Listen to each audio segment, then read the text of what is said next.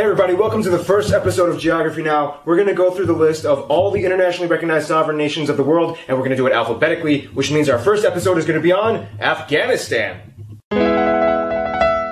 It's time to learn geography now! That's the intro song. I hope you liked it. I worked really hard recording it with my friend Bill. So, today's going to be Afghanistan. I'm actually really glad we're getting this country covered because it's a very complex and deep country and we can't cover all of it in 10 minutes, so I'm going to try to do my best. Before we get into anything though, let's dissect the flag. The Afghani flag is a tricolor band of three different colors, red, black, and green. The red representing the blood of those who fought for Afghanistan, the black representing the obscure and difficult past that they've had, and the green representing hope and a future, and Islam as it is the state religion. In the middle of the flag is the Afghani emblem. Now this is where things get a little difficult, so bear with me. On the emblem is a mosque with two little miniature Afghani flags on the side, which by the way makes Afghanistan one of the only two countries in the world that has a flag with miniature versions of its own flag on its own flag. On the side are sheaves of wheat. On the top is the Shahada, or the Muslim creed. On the bottom is the name of Afghanistan, written in Arabic. And on top of that is the Arabic year of 1298, written in Arabic numerals, which also in the standard Gregorian calendar is 1919, which was the year that Afghanistan was relinquished from its British protectorate status and became an internationally recognized sovereign nation known as Afghanistan. In terms of its political geography, Afghanistan is located in the Central Asian region, surrounded by 6 other countries, technically 7 if you consider the Jammu Kashmir region part of India, but Pakistan will tell you it totally is not, but we'll discuss that in another video. Now when you look at the shape of Afghanistan, it just kind of looks like a big amorphous blob in the middle of nowhere, but then when you look at the northeast, you start to see this long, narrow stretch of land that kind of reaches out into the Hindu Kush mountain range. And you might ask yourself, why does Afghanistan have that long panhandle? And the reason why is kind of technically because England and Russia. See, back in the 1800s, the British and the Russians were competing against each other to see who could amass the largest global empire in terms of colonization and influence. Russia took over what are now known as many of the Central Asian countries as Kazakhstan, Tajikistan, Uzbekistan, while the British took over many of the South Asian regions such as India, Bangladesh, and Pakistan. Now when it came to Afghanistan, things were a little difficult because the Afghani people really did not want to be taken over. It was also a really crucial point on the map because essentially it was the area where the British and Russian empires got really close to each other. Eventually the British kind of took over at the end of the 19th century, much to the reluctance of the Afghanis. However, they still had to distinguish the borders between Afghanistan and the rest of the other nations in the empire. When it came to Pakistan, or back then British India, the British decided to use the Durand Line, and then when it came to the Russian Empire, they decided to use the Panj and Palmyr rivers. Now the thing is, when both the empires drew these lines, they technically didn't touch each other in the northeast and left a huge, long, narrow buffer zone, which is now today known as the Wakhan Corridor. By default, it was given to Afghanistan, and to this day the Wakhan Corridor plays a very crucial role in Afghanistan's geography because for a very, very small 20 or so mile border at the very end of the Wakhan Corridor is a border with China. Now I know 20 miles doesn't really sound like much, but in the world of geopolitical analytics, that can be a very important thing. Now when it comes to physical geography, Afghanistan has a large, vast array of different kinds of landscapes. However, the large portion of the country is actually mountainous, with the Hindu Kush mountain range dominating the northeast regions and the central regions of the country. In fact, the snowmelt from these mountains accounts for the vast majority of the complex, immense river systems that flow throughout Afghanistan, allowing their country to have lush green valleys where most of their agricultural sector can be found. Now, despite all the rivers and water reservoirs, Afghanistan still remains a relatively dry nation. In fact, the further south you go, closer to the Kandahar region, almost immediately after you pass the Dori River, you hit the Sistan Basin, which is basically what geologists speculate may have actually been a large body of water at some point, but is now a dry, desolate desert wasteland. Nonetheless, with the arable land that it does have, Afghanistan is still able to produce some of the world's best produce, including pomegranates, almonds, apricots, and poppy. That's right, for the past few hundred years, Afghanistan has been a leading nation in opium production. In terms of its demographics, Afghanistan has just about 31 million people, or roughly a little bit smaller than the size of Canada. The slight majority of these people identify as ethnically Pashtun, or people from the Pashtun tribe. They speak the Pashtun language known as Pashto. Now there are some other ethnic minorities like Uzbeks and Tajiks and Hazaras. However, the interesting thing is that the majority of the people, about 85%, including the Pashtuns, speak Dari. Dari is actually a dialect of the Persian language Farsi.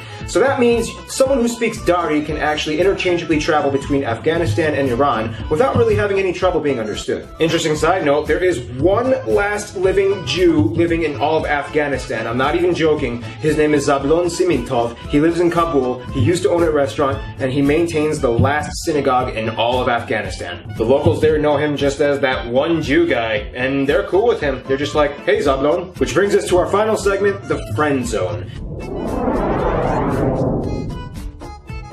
Afghanistan has a very interesting way in how it interacts with other countries. Now, because of the whole language thing, Afghanis and Iranians have typically kind of had somewhat of a cultural similarity and resonance with each other. However, they also have had some controversy. Now, Pakistan and India are the biggest business partners of Afghanistan. However, again, there's some drama there as well. Now, when it comes to their best friend, Afghanistan considers Turkey their best friend. They've cooperated with each other peacefully for over 100 years, and there's an old Afghani saying, no Afghani was ever killed by a Turkish bullet, and no Afghani trained by a Turk ever betrayed his country. So in conclusion, I guess this is the last segment, never mind. Putting aside all of the modern day controversies, Afghanistan is actually a very beautiful country with a very rich and vibrant yet often hidden cultural and historical past that very often goes overlooked. And that's our objective here at Geography Now. We want to shine light on the obscure and put on display the often neglected yet fascinating attributes of every region of the world.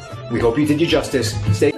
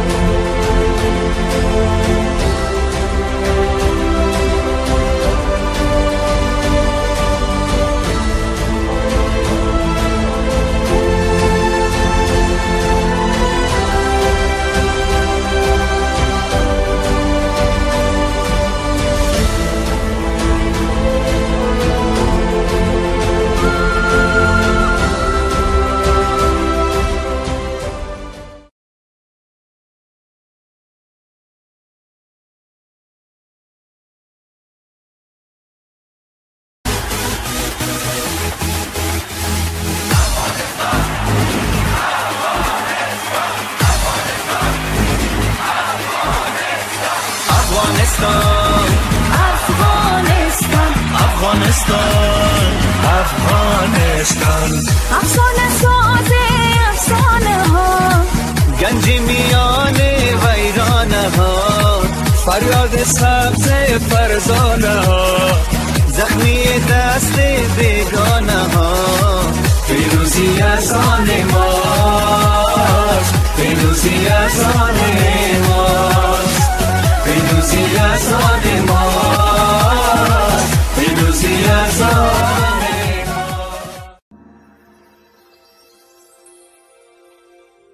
History was in the making in 2013 as the Afghanistan Football Federation inspired us all with its outstanding achievements in football.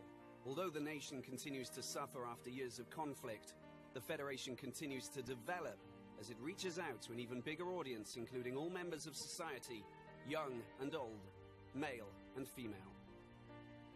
8 teams from across the nation took part in the second edition of the Afghan Premier League. The Afghan people had been waiting 10 years to see their national team play, and on the 20th of August 2013, they got their wish as they played against Pakistan in a landmark friendly.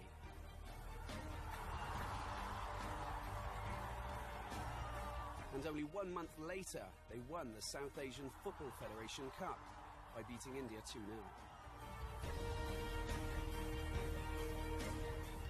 The remarkable exploits of the Afghanistan national team are helping to build solidarity and unity within the country, encouraging peace and creating excitement and pride amongst the people.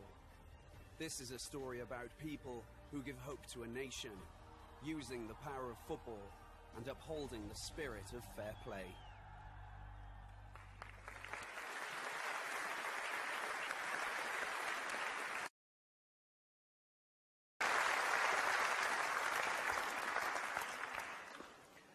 To receive the Laureate Spirit of Sport Award on behalf of the Afghanistan cricket team, please welcome Dr. Nur Mohammad Murad. Present the award, Academy members and two of the finest cricketers the world has ever seen.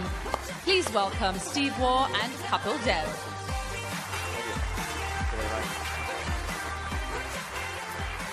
The Academy are very proud of your team's achievements, especially so 5 years ago you were in the 5th division a couple of years ago, and now you've qualified for the 2015 World Cup, which is a quite remarkable achievement. Well done.